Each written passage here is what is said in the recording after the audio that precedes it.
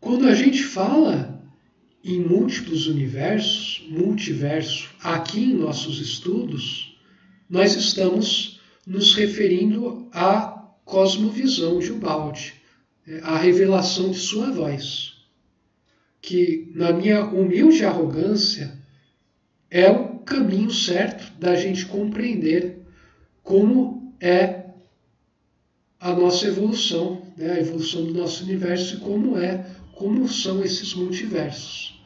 A visão da ciência atual, né, da física de multiversos, é, a meu ver, uma visão completamente equivocada, né? Uma visão muito errada do que a coisa é de fato. Por quê? Segundo a sua voz, né? Essa tabela aqui foi construída pelo Pedro Orlando. Né? Ele fez uma hierarquização dos tipos, dos conjuntos de tipos de universos, né? Daí baseado nas fases evolutivas que é apresentado, né? Iniciado na grande equação e depois estendido do menos infinito até o mais infinito, né? Daí ele classificou os tipos de universos, né, diferentes em conjuntos de universos de desenvolvimento material, conceptual e espiritual, né? Daí ele foi colocando as dimensões equivalentes, né, a tríade de dimensões de cada um desses, né? Então, pegar, por exemplo, um universo de material, de desenvolvimento material, universo tipo A, as dimensões características são linha, superfície e volume.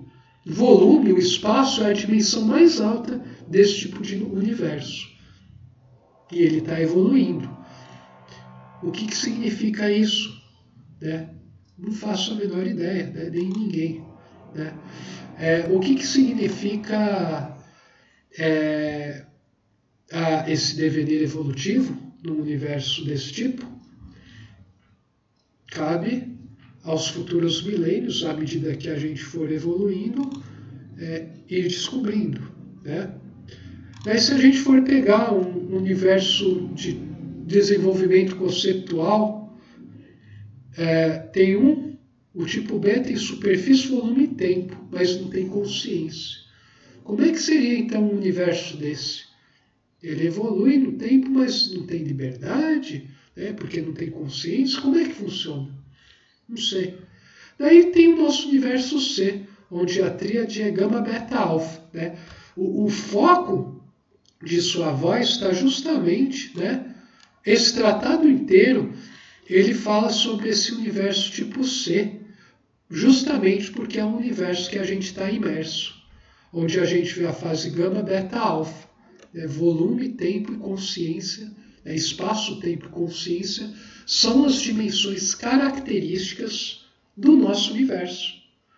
Por isso você tem um tratado que está focado no nosso universo, mas a sua voz ressalta, lembrem-se de que, na verdade, o que ela apresenta é mais focado no nosso devenir, né?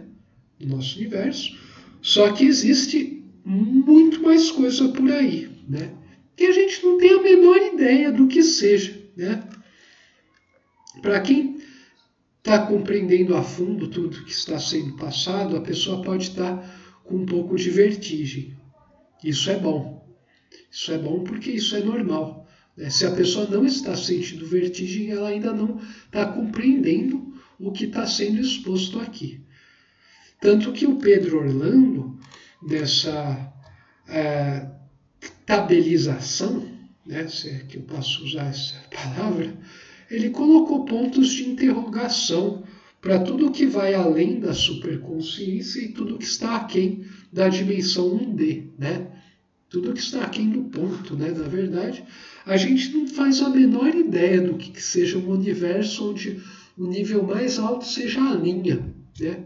O ponto. Daí isso pode levar a um equívoco muito grande da pessoa em fazer o seguinte: esses universos que é um ponto, né? É um universo que é um pontinho, é um pontinho. Esse é esse universo. Não é isso não. A representação desses universos inferiores para o nosso concebível é na forma de ponto. O ponto é um modelo que a gente tem de universos inferiores. E universos superiores, hiperpsíquicos, né, que estão além da superconsciência, são universos que a gente nem tem como representar, né? A gente pode até ter um modelo, mas o modelo não vai ter vai representar de maneira muito pobre o que esses universos hiperespirituais sejam. Isso é ciência, inclusive, né? O meu modo de proceder, né? Tudo que eu estou falando aqui é a verdadeira ciência, né? A maneira que o cientista do futuro vai usar, né? Expandindo, né, o que a gente já tem até agora. Então, você tem que perceber essas representações quando exorbitam o nosso universo, para baixo ou para cima, como modelos, né? Não é o que de fato são. A gente já tem dificuldade em... A gente já confunde modelo com a realidade dentro do âmbito gama, beta, alfa, né? A gente já faz um monte de salada dentro desse âmbito. Quanto mais aplicado a outros sistemas de universos, né? Então, a gente precisa ter a humildade de perceber a nossa pequenez, né? Pequenez não em termos espaciais, tempo, mas em termos dimensionais, nesse grande esquema cósmico que está evoluindo rumo ao seu objetivo supremo e final.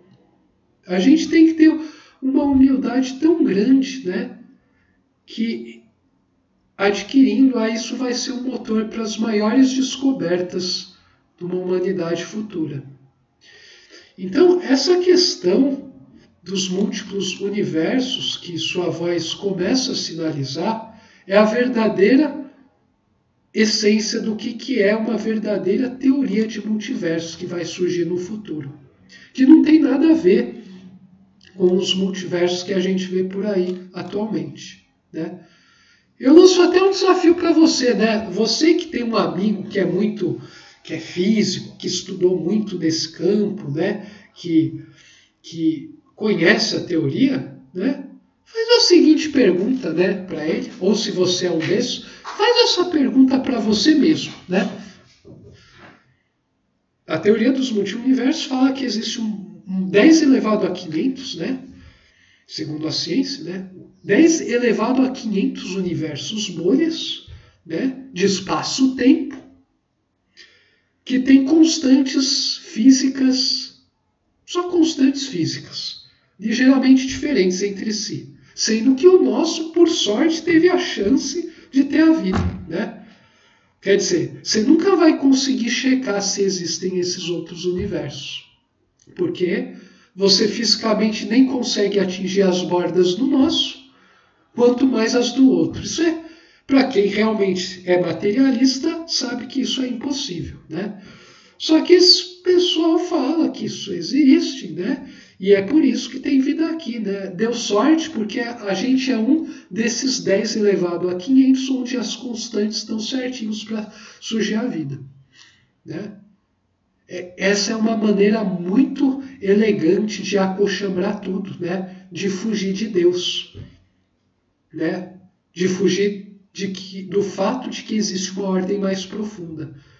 Você chega nas conclusões de que a gente é muito especial aqui, daí você fala, mas se esse é o único universo, não era para ter dado certo, era para ter dado ruim, né?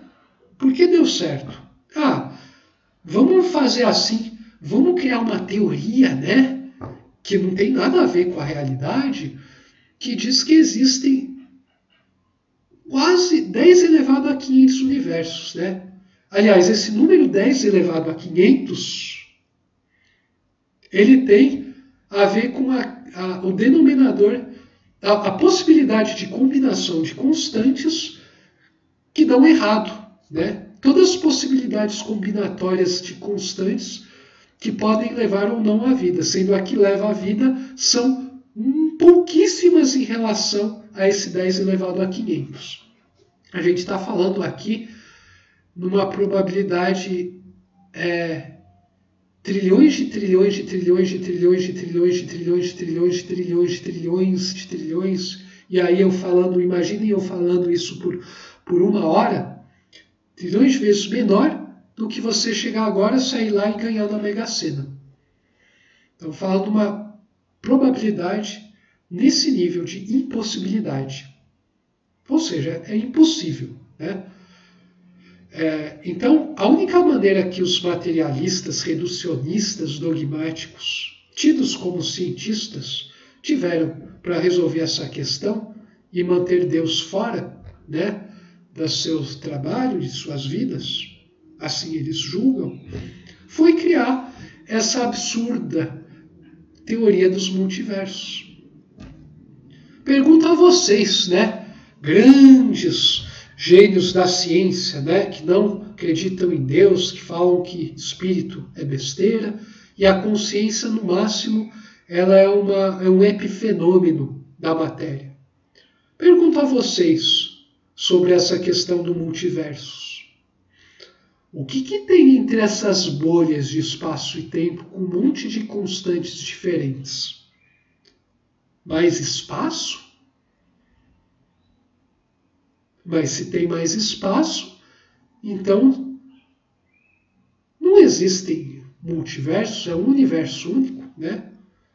Qual que é essa camada, né, essa bolha que delimita, diferencia um universo do outro, nesse oceano de bolinhas que vocês criaram? O que tem entre esses universos? Não pode ser mais espaço, né? Vocês começam a perceber que assim, uma pessoa que está sintonizada com o espírito quebra facilmente a perna desses caras que fazem muito malabarismo intelectual, mas não tem nada de Deus dentro de si, né? No linguajar popular. Só que é claro, se você falar isso para o sujeito, né, o cara vai falar que você está boiando, veja bem, que você não entendeu a construção, o cara vai mostrar um monte de equação, teorizações, né, blá, blá, blá, e o cara no fundo não vai estar dizendo nada, né? Não vai estar dizendo nada. Né? Não se preocupem em correr atrás desses tipos de sujeitos, né? Deixe que eles acordem por si mesmos. E outra coisa, né? Você pode pensar que não, os multiversos não é em termos espaciais, mas é em termos de tempo, né? Tem essas teorias físicas que tentam falar que o nosso universo vai contrair, e daí vai ser gerado um outro Big Bang, e daí ele vai ficar contraindo e expandindo ad eterno, né? Então, ou seja, a matéria e a energia causam a própria matéria e energia, né? A gama causa a si mesma, né? E a consciência, né? Os sentimentos, os pensamentos são todos epifenômenos da matéria, que surgem meio que no meio do caminho, na idade madura desses múltiplos universos que está explodindo e indo ao mesmo tempo. Essa é a visão que o Erwin Laszlo chegou ao longo de sua vida. E ele até chegou a falar que esse universo que vai, volta, ele está evoluindo para um tal de metaverso. Só que assim, essa concepção de um universo de espaço-tempo que explode, implode, explode, implode, ainda assim é equivocada. Mesmo que Erwin Laszlo tenha feito um esforço monumental em tentar conseguir transcender a mentalidade do mainstream científico atual, mesmo assim, ele ainda caiu numa visão que é equivocada, né? Com todo o respeito ao trabalho do Erwin Laszlo, né? Que é um trabalho muito interessante. Inclusive, eu tenho vários livros dele aqui em casa, né? Mas ele não conseguiu chegar ao nível de revelação da obra de Ubaldi, em especial, né, da sua voz, ao perceber que, na verdade, esse caminhar é dimensional e esses outros universos têm tríades de dimensões diferentes e tem fases correspondentes diferentes, né? Sendo que existe comunalidade de dimensões entre universos, né? Como se você tivesse uma corrente com os elos ligando ela, né? Isso é só um modelo, uma representação física de uma coisa que não é física, tá, gente? É só para vocês entenderem. Bom, eu vou dar uma breve comentada, né? Aliás, eu vou comentar agora, que o tempo ainda não se estendeu demais, para falar sobre isso do Erwin Laszlo. Então, aqui eu tenho um outro slide, que fala isso, né? A contiguidade, né, esse irmanamento nos universos, ela existe, mas ela não é espacial, né? Contiguidade espacial não tem sentido se a gente for admitir que a dimensão espaço é apenas um átimo de nosso devenir. Não faz o menor sentido admitir isso, né? Quem está sintonizado, né? Quem está na minha vibe, digamos assim, a pessoa vai entender o que eu estou começando a querer passar. Ela vai levar a sério, ela vai trazer isso para a sua vida e começar a observar o mundo à sua volta e ver se isso faz sentido, né? E à medida que a pessoa for caminhando, eu vejo que a pessoa vai enxergar sentido nisso, né? Se ela ainda não viu, ela ainda não atingiu aquele nível de maturidade requerido, né? Ou na minha humilde arrogância, eu ouso falar isso. E vá checando, né? Vê se isso faz sentido para você, né? Não vai lá perguntar para o seu guru da sua religião, nem para o seu guru da ciência, nem para o seu guru filósofo, né? Que fica tomando os vinhos e dando umas apresentações, né? Suas linguagens sofisticadas no conforto, né? Não vá perguntar para os seus gurus, né? Pergunte para a sua consciência, né, se isso faz sentido, né? Faz sentido para você isso? Não faz? Não faz, tudo bem, né? Leonardo é um louco aqui, expondo isso ao mundo. Como é que um cara tem coragem de expor coisas assim, né? Quantos absurdos, né? Eu já ouvi, tiveram comentários no YouTube de gente muito interessante, né? Que inclusive me ajuda a reforçar essa percepção que está se expandindo do mundo, né? A pessoa, quanta besteira, nem vou mais assistir essas coisas, né? Provavelmente pode ter até sido pessoas que já tiveram trabalharam comigo ou tal, e daí viram que, olha, o cara não conseguiu captar, né? Mas tem gente que, né, segue umas doutrinas, né? Suas igrejinhas do coração, você tem seu ramo da ciência, e enquanto está em sintonia as coisas, tá tudo bem. Quando não está mais, o cara começa a falar, veja, você está errado, você não é tão evoluído, segundo a minha igrejinha, né? A minha doutrina é blá blá blá, então veja bem, porque aqui estão as regras, tal. E daí você percebe que o cara está engessado, né, numa coisa, ele não está evoluindo, né? É claro que você pode seguir, né, uma doutrina, né, simpatizar com uma teoria, trabalhar com modelos mentais e estar evoluindo, né? Mas se você está muito preso na coisa, ou você decidiu eleger uma coisa como máximo, você daí começa a engessar todo o resto, né? Então a gente tem que tomar muito cuidado quanto a isso também, né? Agora, as coisas que eu estou apresentando aqui, ela é uma primeira aproximação de uma coisa que está muito além da capacidade de concepção. Então a gente precisa, né, as pessoas precisam ter muito cuidado ao emitir julgamentos acerca do que está sendo apresentado aqui no YouTube, né? Muito cuidado. Então, fica essa coisa aqui. Eu vou deixar na descrição o link para os comentários do Pedro Orlando. E eu também vou ver se eu encontro alguns vídeos também que falem a respeito disso.